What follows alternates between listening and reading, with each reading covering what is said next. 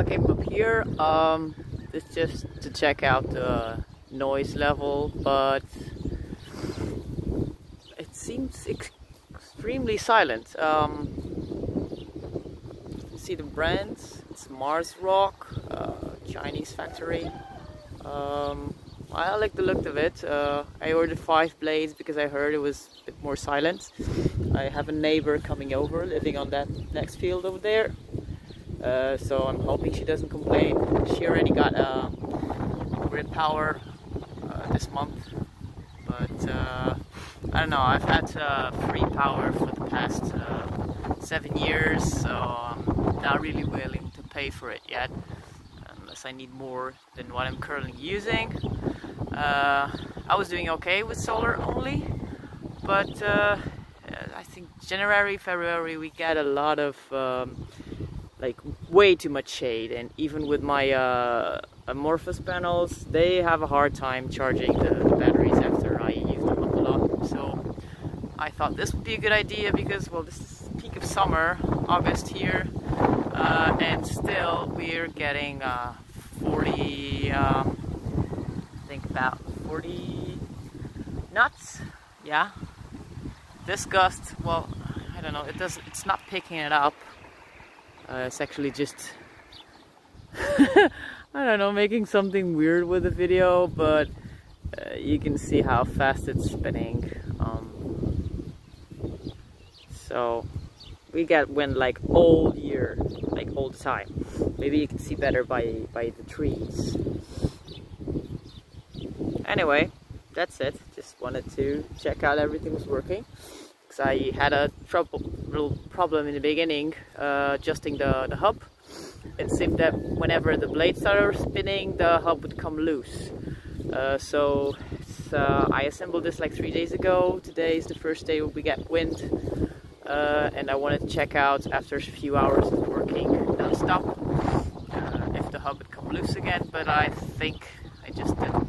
Well, you're supposed to put some muscle into it apparently.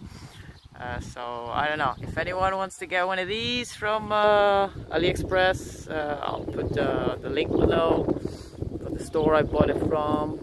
I'm happy with it. The only issue was getting a metal tube that will fit into, because it requires a 5.5 centimeter outside diameter tube. They sell, well, at least around here they sell 5. And they sell 6, I think, or 6.5. So the guy at the hardware store told me, yeah, you can just, you know, cut a little bit of tube, cut it like on the long side, and then just put it around it like a sort of an extra filler. I did that, and it seems to have worked okay. I just put a little, you can see a bracing thingy, I don't know the name in English, to keep it from sliding down, but I doubt it will go anywhere, because when I galvanized it to keep it from rusting in the winter, it seemed to get just completely stuck. The turbine is about 7 kilos, blades are about 54 centimeters long, super lightweight. I doubt it that even with our hurricanes that you will try to come loose, but anyway, it's fairly easy. This side of the house is a lot less tall, so it's fairly easy to come up here and check things out. I added some extra cords of tube here, extra cords of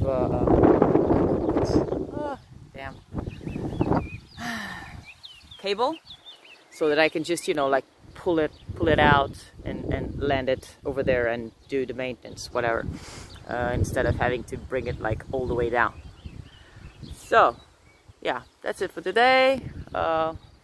It sometimes does seem to get away from the wind, so maybe I will add a slightly bigger tail to it. I don't know. For now it doesn't seem to be too much trouble. I mean, it's just when the wind stops and picks up again, it takes a little bit of a while to get back on it, but it doesn't seem significant for now. I'll see. I'll keep you updated.